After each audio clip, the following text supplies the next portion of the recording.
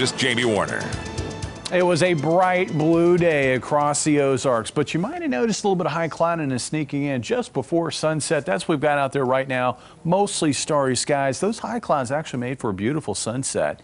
Here's the picture to prove it. This is sent in by Rhonda. This is from Stockton, Missouri, and you can see those high clouds streaming in there. We're going to find more of that tomorrow. Tomorrow looks like a mostly sunny to partly sunny day, but still a beautiful spring day across the Ozarks. Temperatures tonight, not that cold. Right now we're looking at readings in the low to mid 60s, currently 66 in Springfield. Here's the reason why they're not going to drop all that much tonight.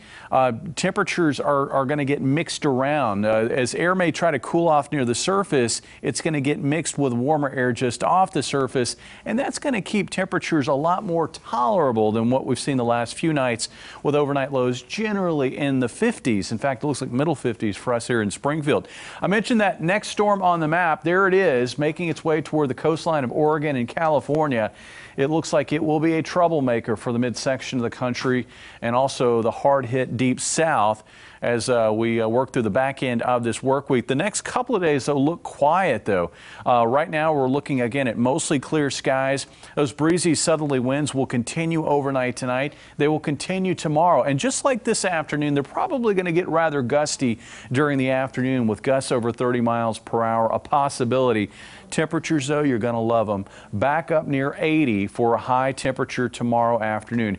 Tonight, 54 for the low in Springfield. It will be a bit cooler here across south central Missouri and north central Arkansas, or south of I-44, where winds will stay lightest overnight tonight. Tomorrow we'll find temperatures warming generally to, if not just above the 80-degree mark north of I-44. I think we're going to get real close to 80 here in Springfield. Areas to the south of I-44 will generally top out in the upper 70s.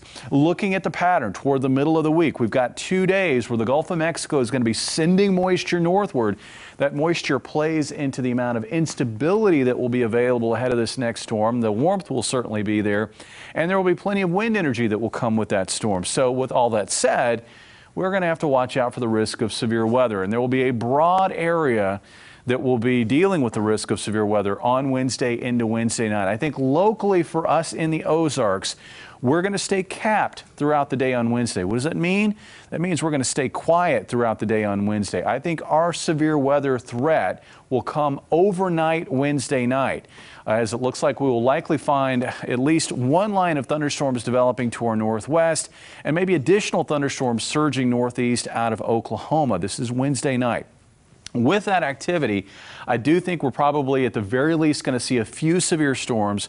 Right now, it looks like hail and maybe damaging winds would be the primary modes, but it's also a scenario, given the instability, where we can't rule out maybe an isolated tornado threat as well. We're also going to see another soaking rainfall with a ½ inch to 1.5 inches of rain likely, locally more possible, and then in the wake of the storms Wednesday night, and I do expect them to be moving east of the area by sunrise on Thursday, a much cooler day on Thursday with a continuing risk for a few showers. Take a look at the numbers. Again, near 80 Tuesday, upper 70s Wednesday, and then it looks like readings are going to drop into the 40s, upper 40s Thursday morning, with some recovery back into the 50s maybe by Thursday afternoon. Cool and mostly sunny on Friday. Gorgeous Easter weekend with sunny skies and mid-70s on Saturday.